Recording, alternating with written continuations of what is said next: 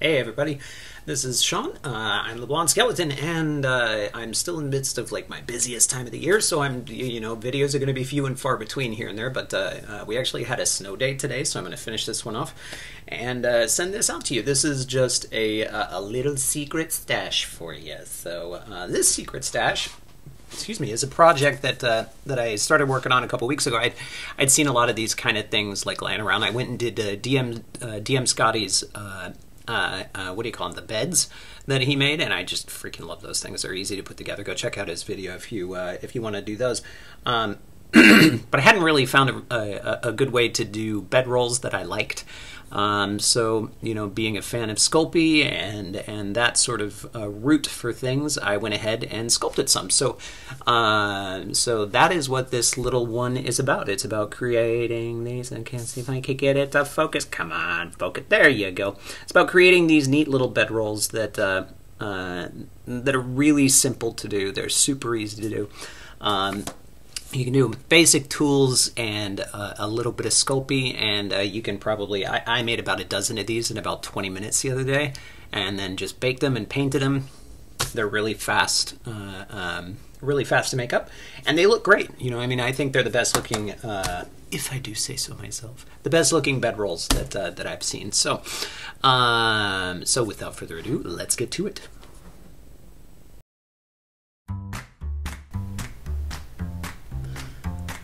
Alright, so first step of this is to just condition your clay, which of course is to get it out of its shape, give it an even texture, kind of break it down a little bit, and make it very malleable and smooth. I take that chunk and I break it into two different pieces. The first one's going to be the haystack that goes underneath the bedroll. So I just set the other one aside for now, and I take out my trusty sculpting brush.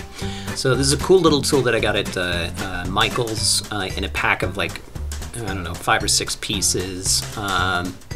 All it is just a little brush. You can use like a wire brush, or you can use a couple toothpicks, or whatever you want to get this exact same effect. It's really nothing that requires a specialized tool. Had to adjust my camera here because it's too far away. But the key thing to this is make sure you dip it in the water so that it doesn't stick to the Sculpey and just tear it apart, because once it gets down into those thin fibers and whatnot, as you start to brush it, it sticks to the wires really easily, and it just starts tearing up the piece. I do the whole piece, even though the good chunk of the center is going to be covered up by the leather blankets and the hides. Just because I'm particular and I like things that way. So I like to know that underneath it is very realistic. So that just takes a few seconds. It really doesn't take a lot of time. Sorry about there you go. Sorry about the, what do you call it? The focus on this camera is a little finicky sometimes. So I take another piece and I roll it out with my roller to give it a nice smooth texture. Remember to put water on your roller as well, which I forgot to do that the first time. So just dampen it, and all you gotta do is lay it down. Try not to get your fingerprints in it because you want that nice smooth kind of hide texture to it. And then I just fold down one edge and roll over it to kind of eliminate my fingerprints. You can leave wrinkles in it or whatever you want to do to make that as smooth as possible. This is the pillow, which I literally just squash it into a rectangle and tap it down, and that's it to get it to stick. And that is the basic form of this thing. The next step is to put the details in, which is the stitching, which I use just a probe. You can use like a needle or a toothpick again. I just draw a line across it. I imagine that line continues up the blanket or up the hides on the other side.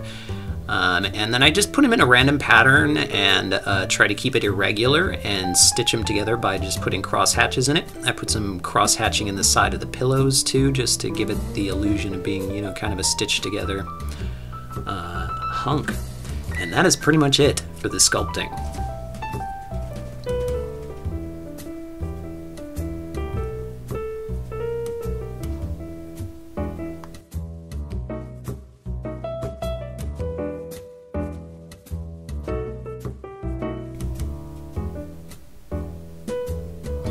Alright, so now we're up to the painting portion of the exciting exciting build.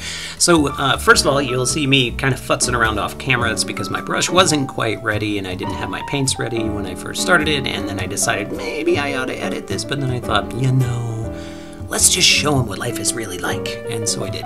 So that's what you're seeing. I'm going to start off with a color called Linen. That is a folk art color. And I'm just laying that down on the as a base on the hides themselves. I'm going to rinse out my brush real quick and come back and do the straw, which I'm going to do in a yellow ochre. I believe that is also a folk art color, but I'm not sure. I don't remember which is it. Yeah, that's a folk art color. So that's folk art yellow ochre. And this is a good base color for the straw because it kind of gives it that yellowy orange kind of amber texture or amber color. That's a good base for that. So I don't go too crazy with the painting here. I'm not doing a lot of highlighting or super detail work. These are just, you know, they're decor pieces. They don't need to be super detailed. They're pretty enough in their sculpture that they don't need to be painted with any sort of like extravagant scheme. Again, rinsing out my brush, and I'm going to come back and start coloring in the different panels of the hides with different colors, because I imagine they're you know, maybe tanned with different substances, or they're used in tanned in different processes, or they're just different animals with different color hides. So they're going to be a little bit different in their colors. I'm trying to keep the pieces that I imagine to be stitched together the same color.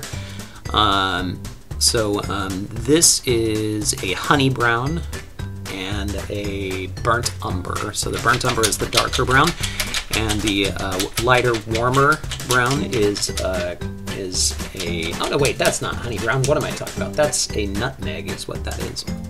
It's an apple barrel color from Walmart. So I go back and just kind of detail everything, just get in the cracks and make sure that all the stitching has the paint in it, and then I come back with the same linen color that I had before and I do the pillow. I could do the third panel of the bedroll itself with the hides in a little bit darker color. I might have gone back with the honey brown and done that, but I think there's not enough contrast in the honey brown. This gives me three very bold colors. Now you'll notice that the honey or the nutmeg is not completely covered, so I do go back and put a second coat of paint on all of that just to kind of even it out and make it look pretty. So there's that.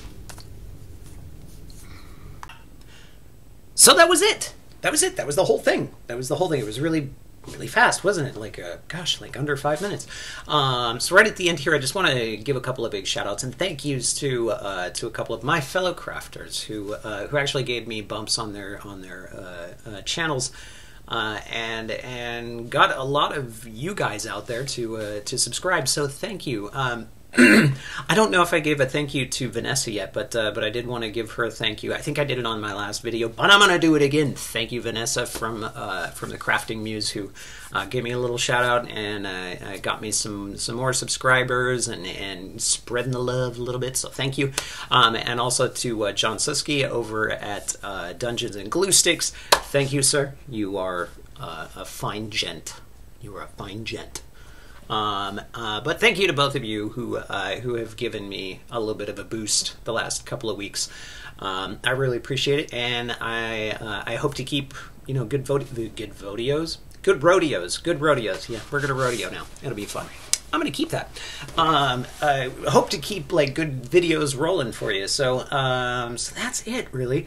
Again, I don't know when my next video is gonna come out. It's like kind of like a lottery, you know. It'll be whenever the hell I get time. So so yeah, that's it. See you soon.